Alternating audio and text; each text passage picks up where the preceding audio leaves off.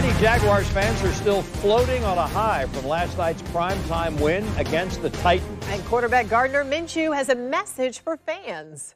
Hey, shout out to Jags fans. Had this place rocking tonight. Can't wait to be back here next time. Better see y'all there. Minshew Mania is taking Saxonville by storm, and now there's even a beer named after him.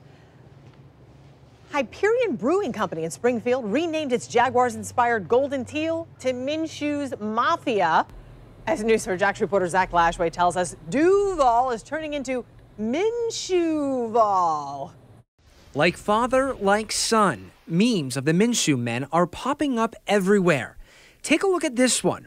Gardner Minshew's dad is full of happy anger. This after NFL Network cameras caught Flint Minshew in the stands celebrating his son's first touchdown pass of the game. This happened within the first 2 minutes of the game. Here is what he had to say about his first pro win. A lot of people never thought I'd get this opportunity, so now that I do have it, I got to make the most of it.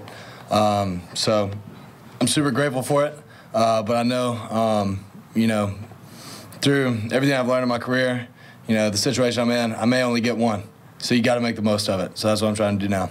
Flint's flex has also been the talk of the town.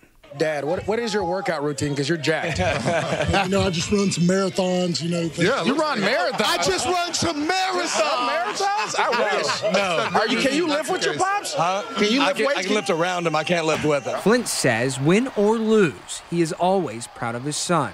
News4 Jax sports analyst Mark Brunell weighed in on Minshew Mania. This rookie is not supposed to be playing like a 8-year vet. We're waiting for those rookie-like moments, and they're not happening. So good for him. He's throwing the ball very, very well.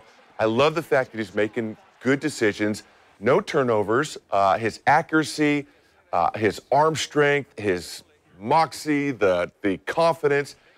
It's just been so fun to watch, and he's playing great football, and it's got to continue. And if it does, there's many more wins down the road for us. Minshew says he wants to see everyone back here at TIAA Bank Field next month when the Jags host the Saints on October 13th. In downtown Jacksonville, I'm Zach Lashway, Channel 4, the local station.